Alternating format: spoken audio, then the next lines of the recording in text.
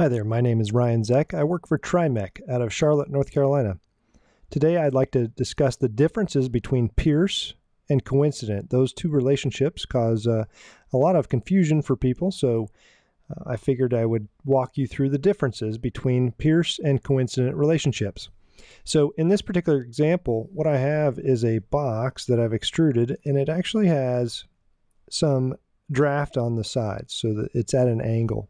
If we look at this particular sketch that is orange here, and we can just go ahead and open that up, go normal 2 with Control 8, what you'll notice is this moves around. In fact, let's go ahead and turn off our dimensions.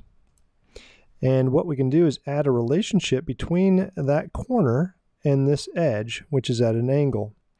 If we want to add that as a coincident relationship, we can do so.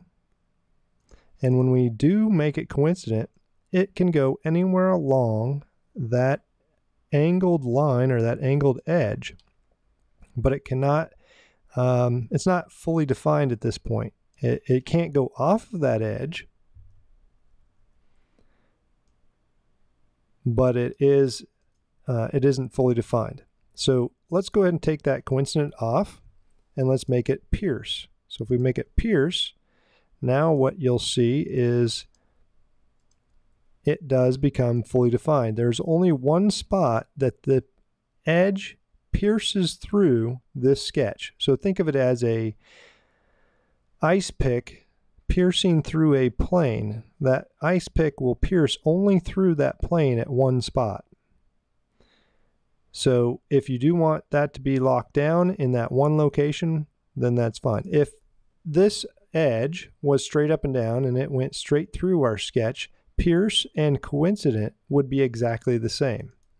Let's talk about fit spline. I've got a sketch here. I'll go ahead and edit the sketch.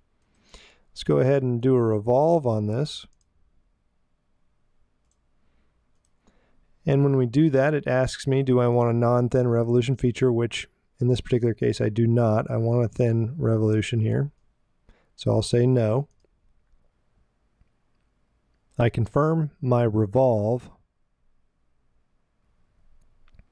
The one thing that I want to mention here is that we do have two faces. So if we do want that to be one solid face for numerous reasons, one of them being machining a cavity of a mold, we can see that that should be maybe one face. We can change that by making a change to our sketch. So if we go back into our sketch and edit that, we can apply a fit spline, what they call a fit spline. And a fit spline is found under Tools, Spline Tools, Fit Spline.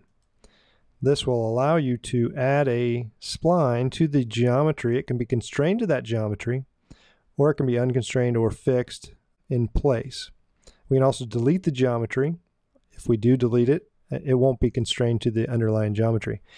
The existing geometry does change to construction geometry, and now if we rebuild this sketch, you can see that that is one continuous face. I hope you've enjoyed this tip, and until next time, happy designing.